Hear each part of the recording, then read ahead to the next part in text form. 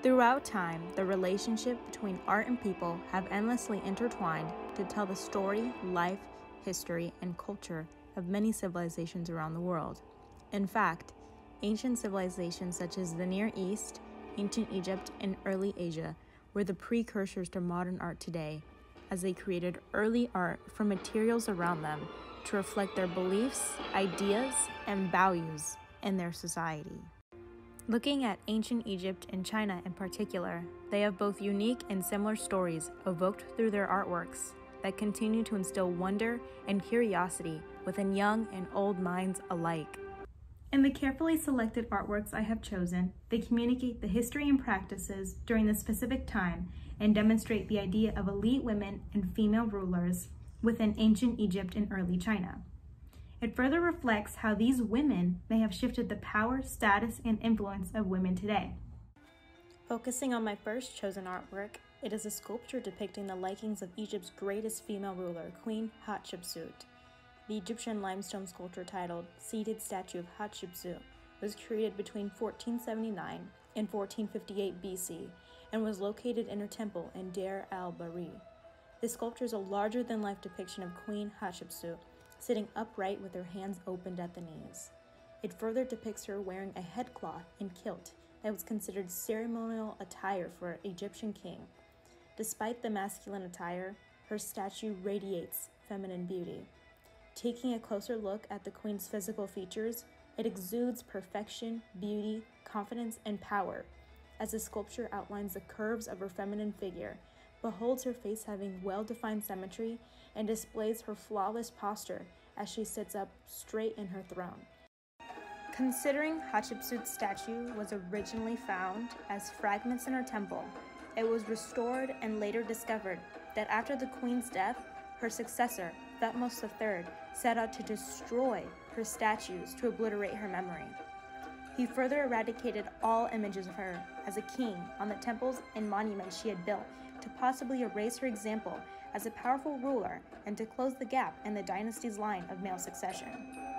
This demonstrates that many, including members of Egypt's elite, rejected Hatshepsut's divine right to rule due to her status as a woman.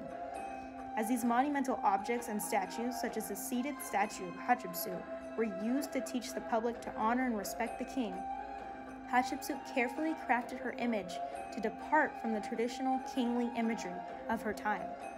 She reinvented her image to legitimize her power and emphasize her role as the father and god of Egypt.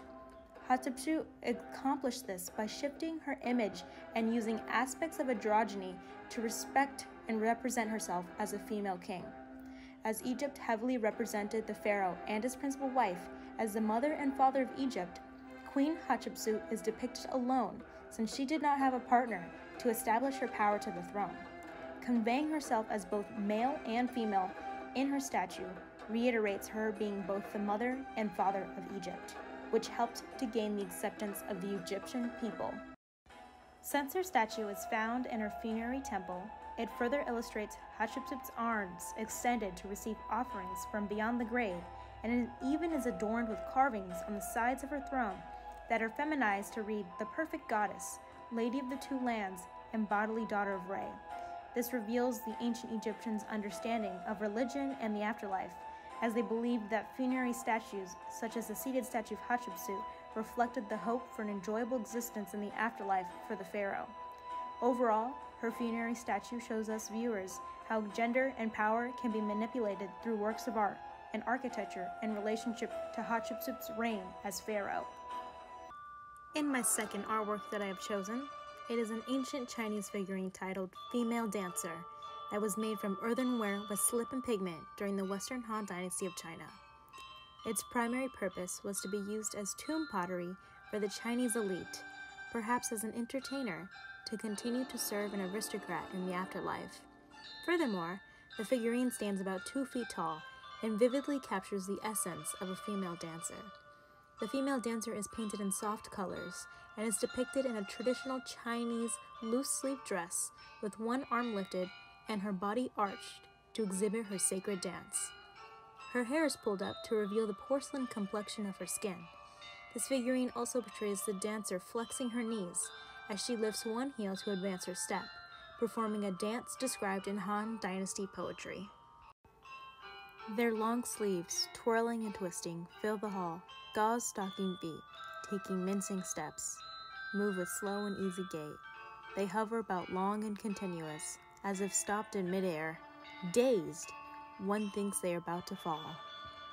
This beautifully captures a female essence as a delicate and gentle flower who transports worldly pleasures and activities into the afterlife.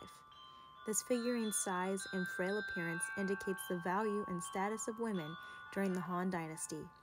Women generally had a lower status in society according to the popular views of Confucianism. Confucian ideas of women further led people to believe that they were always to obey and serve the men around them. Furthermore, in a Confucian society, men were generally more powerful and had higher status, whereas women were deemed to have no brilliant talent and only had value and worth through participating in womanly activities. Chinese artists skillfully portrayed these activities as the focus of Chinese beauty. Moreover, they affirmed that the female image should be richly endowed with blossoming loveliness and feminine charm that could be seen in the female dancer. As the underlying principle for the portrayal of the female image was to make visible the qualities of the ideal woman, women in Chinese art must be the embodiment of the virtues expected of her subordinate role in Confucian patriarchal society. Looking back at both distinct art pieces from ancient Egypt and China, they convey messages of the beliefs and values of their civilizations. They even demonstrate the advanced technical skills and craftsmanship of their time. Concerning the funerary practices and beliefs of these two civilizations, they convey a similar message towards the quest for eternal life. Since the seated statue of Hatshepsut and the female dancer are both funerary artworks utilized in tombs and coffins, they signify a greater purpose, to serve and display the significance of the deceased person. In both early Egyptian and Chinese customs, burial rites were only given to elite and powerful figures. In fact, Han funerary art was well developed and often compared to Egyptian tomb art, where both cultures had tombs ornately adorned depending on the statue of the deceased. They further believed the soul's journey into the afterlife required tombs to be filled with worldly goods, art, food, and water.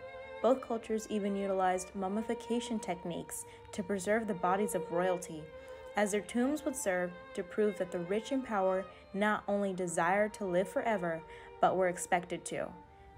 These two artworks further suggest the social and political position of women in ancient Egypt and China, as both artworks serve to paint a representation of the female image within their respective civilization.